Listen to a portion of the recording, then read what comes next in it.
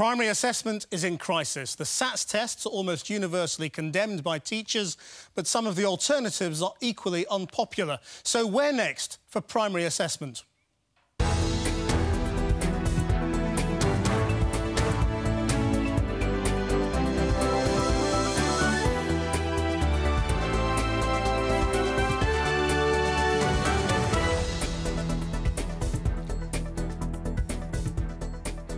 Hello and welcome to The Big Debate. We've brought together an audience of school staff, parents and academics to try to come to some agreement about how primary pupils should be assessed. Each of our panel members will represent a different method of assessment and face tough questions from our audience. So to the panel, please introduce yourselves. My name is Dylan William. I'm Professor of Educational Assessment, and I'm going to be arguing that some form of external assessment, some kind of test, is important for our students, for our schools and for our economy. I'm Warwick Mansell, author of Education by Numbers, The Tyranny of Testing, and I'm going to be speaking up for a greater role for teacher assessment in the classroom in terms of how you assess children. I'm Sue Horner, until recently Director of Curriculum at QCDA, and I'll be wanting to remind people that assessing pupils' progress is about the good links between assessment and curriculum and how it can help children progress through the curriculum rather than just at the end of a key stage. I'm Tim Oates. I'm Director of Research at Cambridge Assessment, which is part of Cambridge University, and I'm going to argue that a national monitoring survey is a most effective way of measuring national standards, superior to what we do currently. OK, thank you. Well, our four panel members will be facing questions from our audience here, who will also be voting on which method of assessment they think is being argued for most effectively during the debate. And here's how it works. You saw it during the televised leaders' debates. Now the worm is back, and we're using it to put primary assessment to the test. In the same way that a specially selected group of floating voters used handsets to rate the performance of the three-party leaders, our audience of school staff, parents and education experts will vote on how they think the debate is going. They will press buttons from 1 to 5 to show whether they dislike or like the response of the panel member who's speaking at the time. The worm won't be visible to the audience as it could affect their voting choices, so watching over it will be the Times Education Supplement's opinion editor, Michael Shaw. I think certainly SATS is the one which risks having the biggest adverse reaction, particularly if there's any suggestion that there's something inherently strong about the league tables themselves. Actually, any mention of league tables, I'm sure we'll see the worm dipping. As for teacher assessment with an audience of teachers, if it can be stressed that this is something that will show that schools are trusting them rather than being something that adds to their workloads, that may prove very, very popular. We'll also ask the audience to vote for their favourite form of assessment at the beginning and end of the programme to see if we can come to any agreement about the best way to assess primary school children. So, to get an idea of how our audience feels before we start, I'm going to ask them to vote. So, press 1 if you want to see some form of the existing system, the SATS. Press 2 if you think teacher assessment, backed by Ofsted inspections, is the way forward. Press 3 for assessing pupils' progress, or APP. And press 4 for national monitoring, also known as sample testing. And press your buttons now.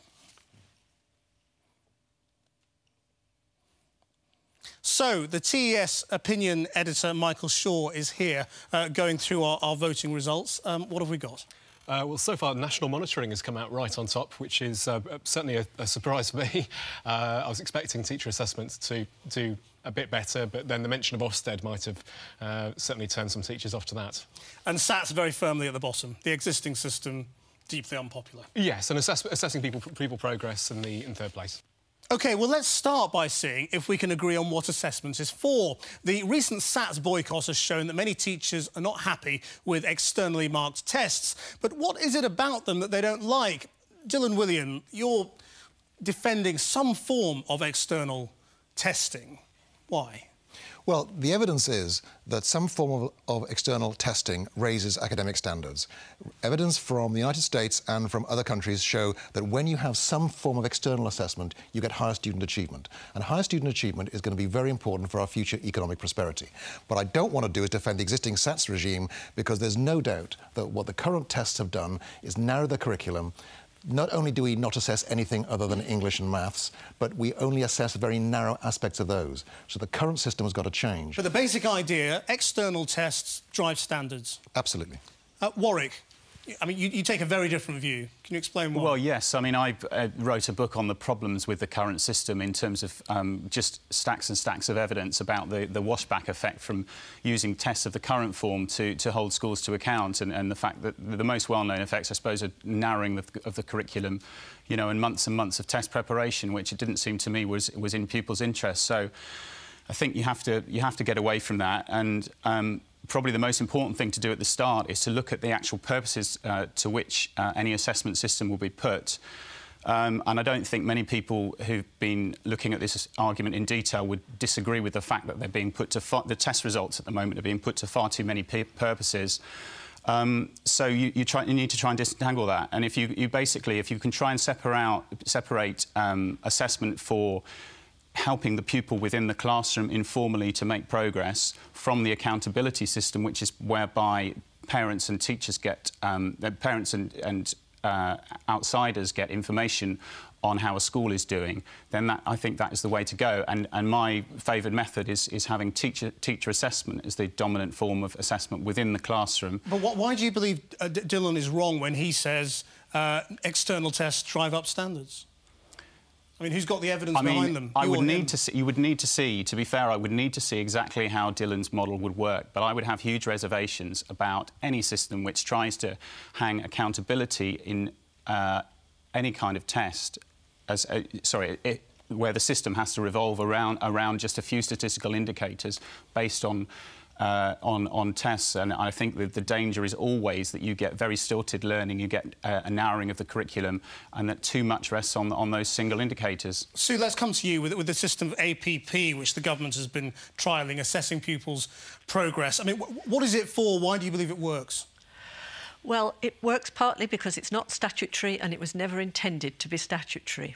And it was intended to be based on real work done in the classroom over time and to help children learn and be recognised as learning, and that, therefore, a broad curriculum is the seedbed for lots and lots of different kinds of evidence.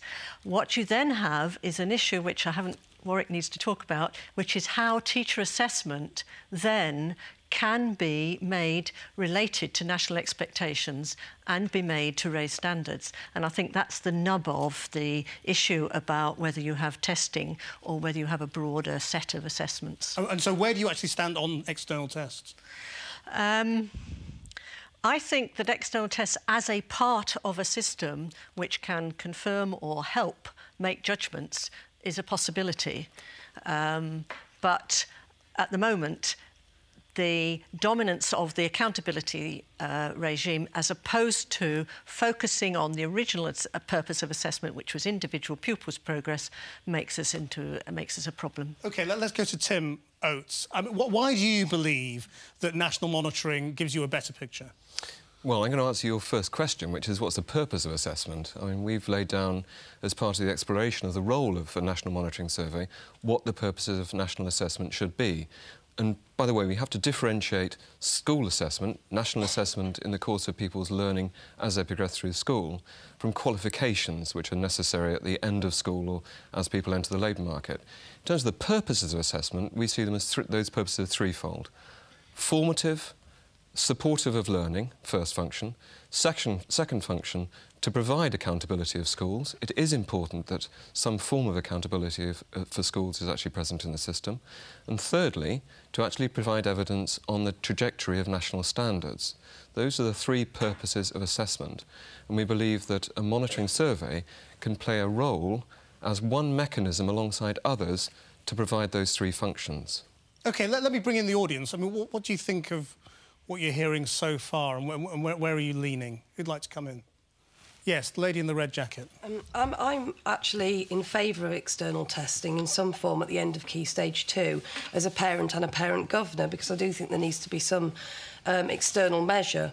However, as someone in charge of learning and teaching in a secondary school, I've seen the impact of the removal of the Key Stage 3 tests on the freedom of learning and teaching, the freedom of the curriculum and the freedom of teachers to ensure that what goes on in the classroom is a richer experience for students. And what I'd like to ask, starting maybe with Dylan William, is how would you envisage we ensure deep learning goes on in Year 6 while still having that external measure, so I know how my son is doing and how my local primary school has done against national standards? Dylan? The important thing is that we have constructive alignment between the tests and what we're trying to do in schools. We have to have tests worth teaching to, and currently we don't have that. There's an incentive for every Year 6 teacher to teach only those narrow issues in the tests. And so what I would do is actually have a combination of what Tim is arguing and what I'm arguing for teacher assessment with Warwick. I would have every kid in the class maybe taking a different kind of test, a different task, so that the teacher can't know who's going to be tested on what. So the only way for the teacher to teach to the test is to teach every student everything, which actually is exactly what we want. Warwick, I mean, this is the fundamental problem with SATs, as many people see it. How do you get around it? Well, I was going to answer your question where you were talking about that you still need some kind of testing system at the end of Year 6. I would actually say, and a lot of people wouldn't agree with me, but I think we're slightly hung up about statistical measures at the end of Year 6 and having one measure that you can compare everybody with, because I don't think the system currently, it doesn't do that very well, and I'm not sure that any system could actually do that very well. I mean, the information that you're supposed to read into this test data at the end of Year 6 is which are the good schools and which are the bad schools, but actually it's not doing that at all. And the danger is that you've got this kind of simplistic comparison going on that's hinging on a few figures, and I just don't. I think it's overrated.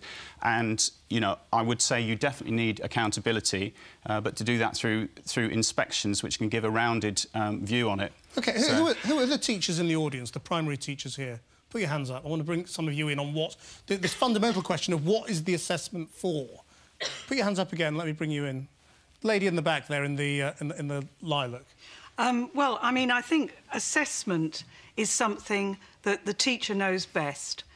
The teacher is there in a primary school with their class all day, all week, all year, and therefore they're the person who actually knows the child best. But what is it for? It's to actually make sure you know what to teach them next. And I think that's what the outside tests don't do. If you're teaching to a test, you're not actually saying, right, this child, I need to do this next. And that's what assessment should be. And assessment should be pretty continual. And that's something that we are professional in doing. And I agree with Warwick. I think that actually it should be the GCSEs. It should be the exams taken in secondary school. They are the end of all our teaching and all the children's learning. OK, Dylan, just answer that. Well, the evidence that we have is that teachers don't know best. The evidence is that teachers do not apply consistent standards from school to school without very expensive moderation. Now, what I'm saying is that we need some kind of external reference, but you can't collect all the information you need in an hour. So what I'm suggesting is a combination of teachers' assessment collected over the whole key stage, which is then moderated across schools by the use of some kind of external instrument. The thing you have to do is to prevent that being something that you can coach kids for. So you have to balance this very, very difficult tension between allowing teachers to teach and to use information, what they've learnt over the whole 2 or 3 years about this student.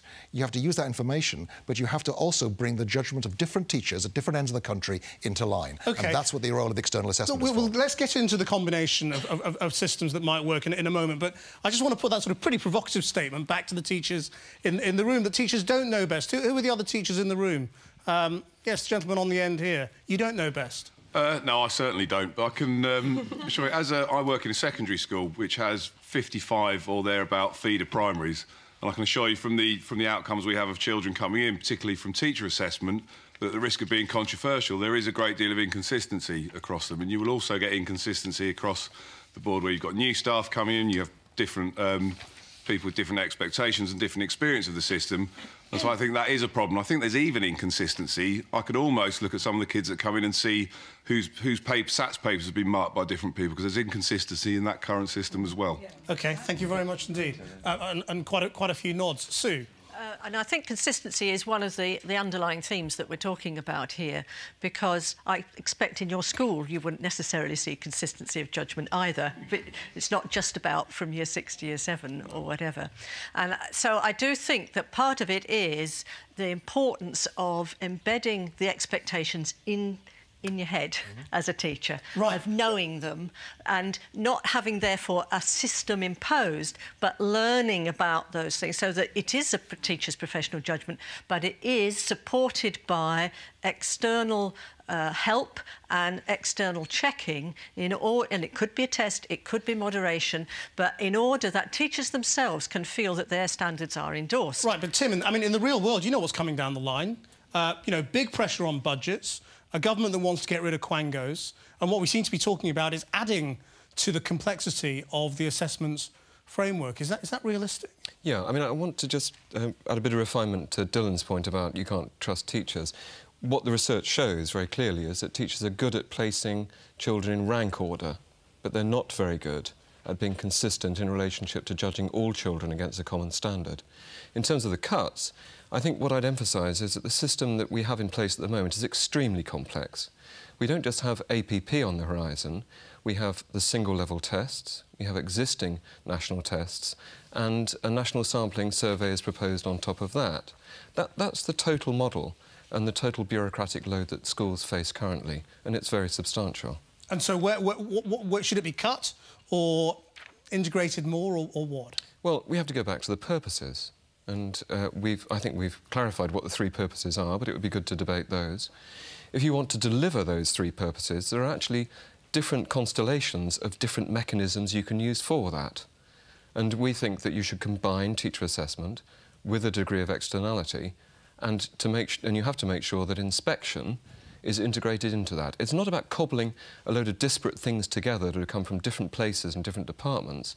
It's about considering a carefully constructed, integrated model. How big would your samples be? I mean, how many children would actually get tested? We've tried this in the past, and in this country, and it was relatively successful. It had its problems. It's used in other countries, and you can basically get a fix on national standards, not fix national standards, but get a fix on them, through sampling about 10% of schools. One of the things about Dylan's model, which I find very, very attractive, is you increase the amount of sampling, but you make sure you cover the entire curriculum. But you do it in such a way that teachers are incentivised, in order to optimise performance, they're incentivised to teach a broad and balanced curriculum, the whole of the curriculum. Dylan, can I just get to this sort of point that seems to be between you? Do you believe that all children should be assessed or not? Or is 10% enough? I believe that all children should be assessed, but not on the same basis. My aim is that different children in the same class will be assessed for different things. That would then give an envelope of scores, so you might find out that in this class, based on this national reference instrument, you've got 5 level 3s, 20 level 4s and 5 level 5s, and then it'd be up to the teacher to decide which students got those levels by using their teacher assessment. So they would be relying on all the information they collected over the year, but this external reference instrument would benchmark it to make it comparable from school to school. So the child who has English as a second language maybe wouldn't get assessed on English? They may not. They might get assessed on English. They might get assessed on a piece of teamwork, because what I see these tasks doing is actually being much broader than our current tests. So one would be a test of collaborative problem solving, so that all the things that we think are important would be in the teacher's interest to teach. Warwick? Yeah, I mean, I think there's a lot of merit in that, actually, and I think the key thing is trying to separate the, if you like, the incentive for a teacher to teach very closely to a particular test. You've got to try and get away from that, I think. And, you know, some people would argue that actually teaching to a set of narrow tests is good because we've got narrow priorities as a country in terms of we want kids doing English and maths well, and therefore if you teach to that test, then that's fine. But I don't think it is, and I think Dylan and I would agree that if you try and get away from that, you can perhaps use testing as an element of a teacher assessment system, but you have to try and decouple these purposes for which it's been put. Let me bring in the people in the audience again. I mean, it's sounding pretty complex to me, this picture that they're painting. The lady in the front row, how do you feel about it? I think I'm just a little concerned about the fact that we're talking about we should assess them in every subject area. The last time I looked in my school, We do assess them across every subject area. There's ongoing assessment. We need to know at any given moment in time where any child is in every subject area. What we're actually talking about is the reporting of assessment in literacy, numeracy, science, etc. I'm getting confused here because I think this is actually relating to SATs and the league tables, which is what this is all about.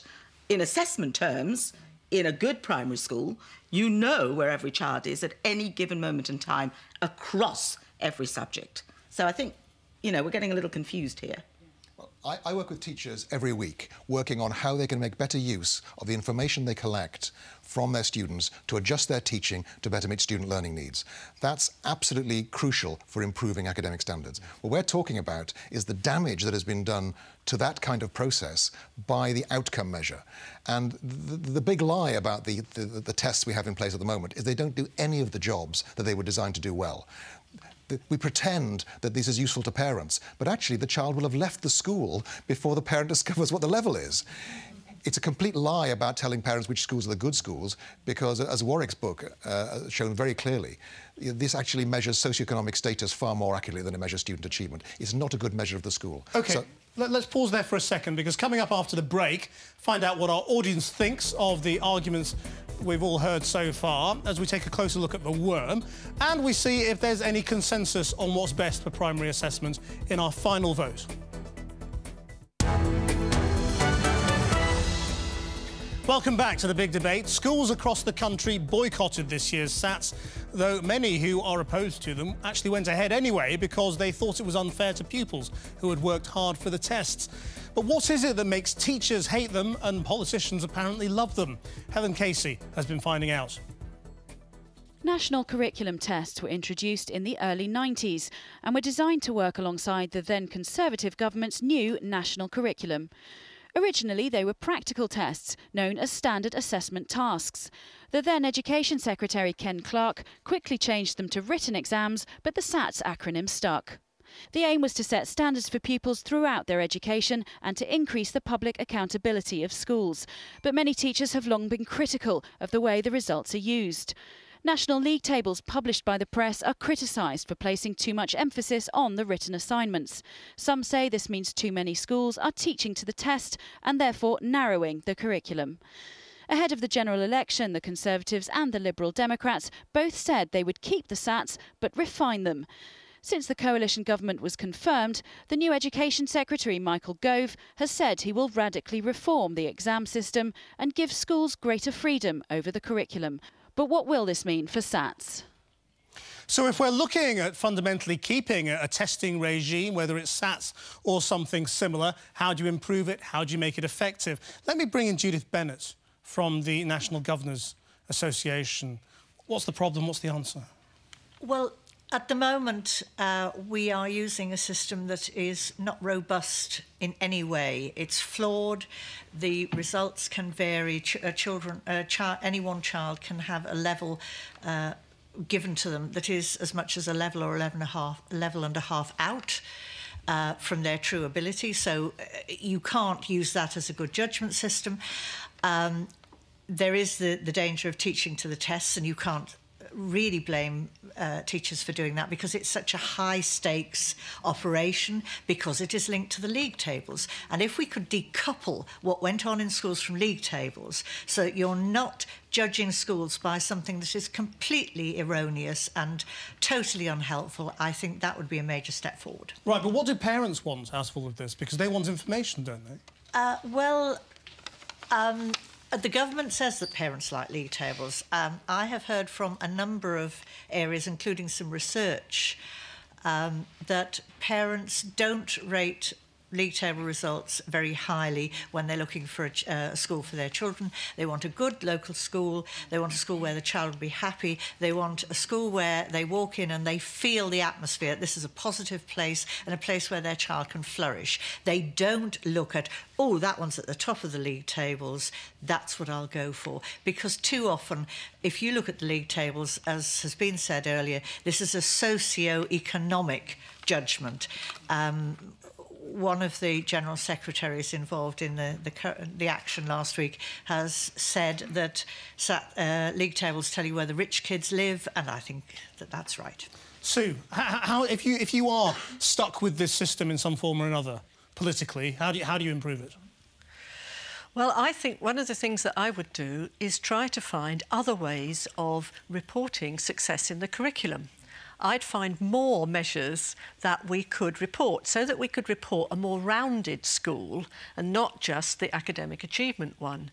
So let's think about what's the outcome from the curriculum that we want besides literacy and numeracy. Let's think about how many children participate in clubs and sports and so on. Let's think about the broader success of the curriculum, how confident children are, their attitudes to learning. If we devised a system where we didn't then have to change the tests or stop doing tests or whatever, because you could recognise a much more interesting set of schools' achievements, including kind of how that people get on with each other and so on like that. And that's, after all, what we have in other systems, other parts of the public sector.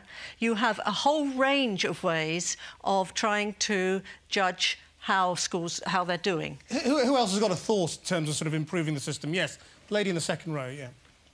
I mean, agreeing with the point you've just made, I think that's one of the first times this evening we've actually heard about the children's viewpoint on the SATs and how, I mean, I teach Year 6 and have done for a number of years, and the stress we're putting on those children year after year to achieve on one particular day is outrageous. And the things that you were saying in terms of how do we measure their confidence and other things they enjoy from our school, I think definitely needs to be part of the bigger picture. Yeah.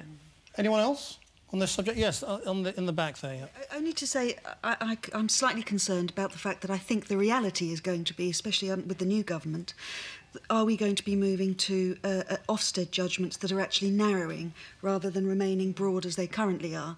My understanding is they're going to be perhaps 4 judgments all around sort of standards and attainment, perhaps a little bit about behaviour, but all those other things that we would hold very dear are things that perhaps aren't going to be judged or important by Ofsted, and is that going to put us under even more pressure? What, Warwick, are the politicians out of touch or in touch with what parents want? Well, I'd like to kind of try to turn your question around, actually, because I think you started asking, you know, this is what's politically possible with the politicians, and therefore, you know, what can we work around them?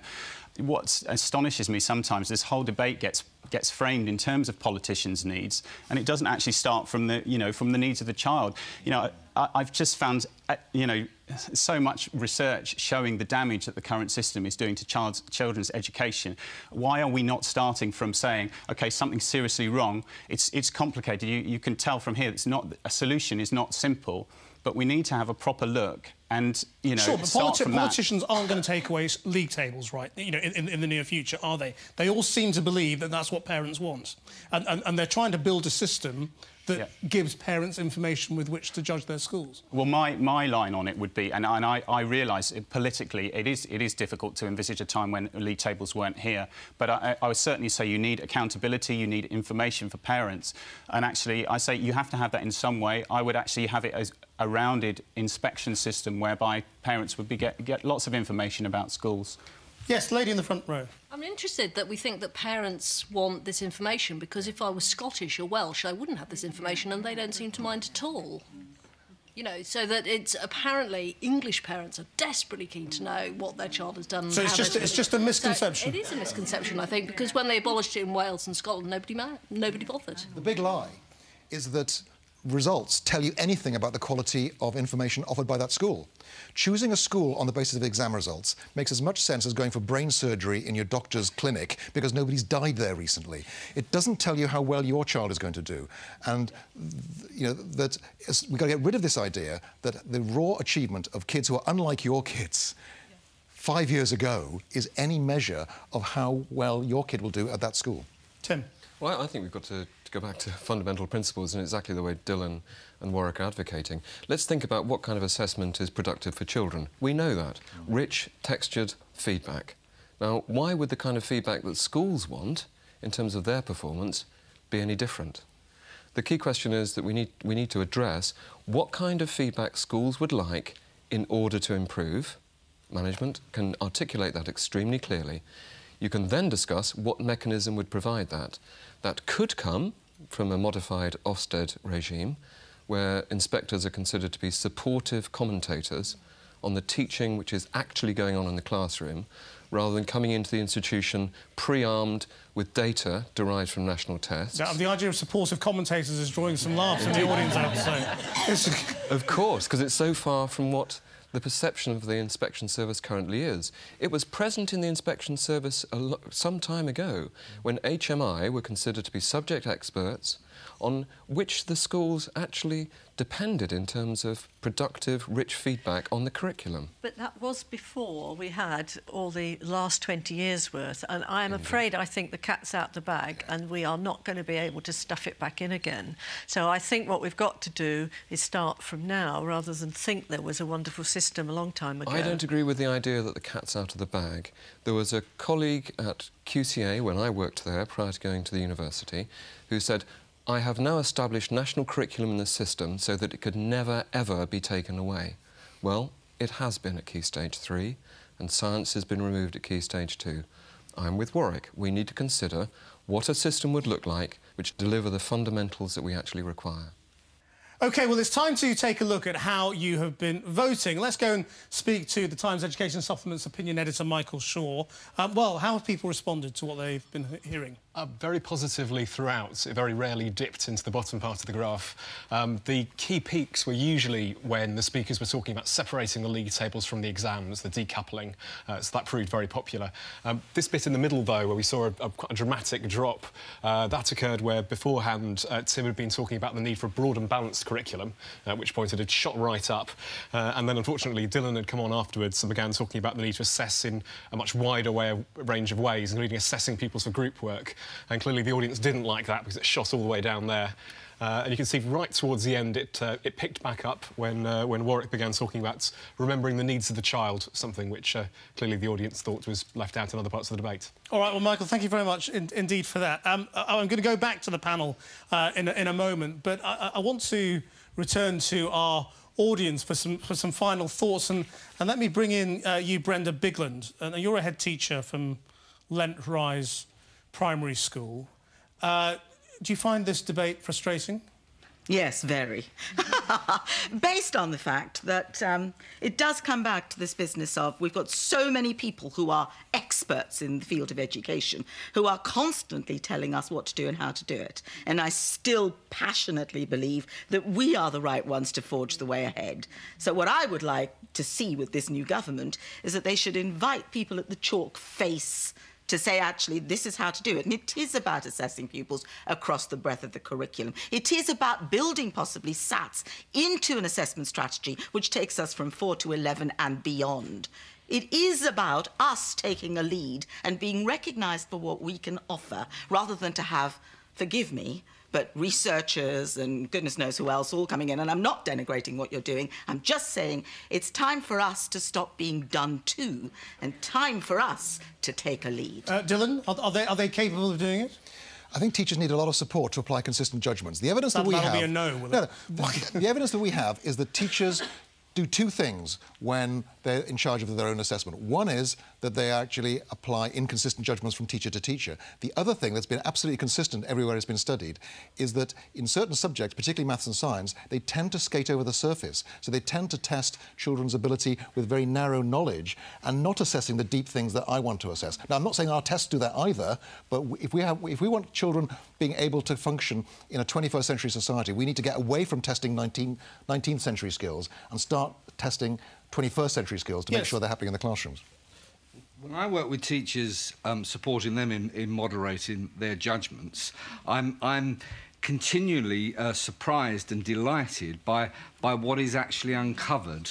And very often people actually don't realise they have the knowledge that they do. And I think what the test, we hear a lot about the impact on the curriculum from the testing regime we have. I think what's happened in the last 20 years is actually the profession has been de-skilled, and actually what we need to do is re-skill and re-empower people. And I see the test as part of that, because ultimately I would want every school to have internalised a standard so they didn't need these external reference instruments. So it's actually a step towards that without the great expense of moderated teacher assessment in year one. Well, it's expensive. Well, okay.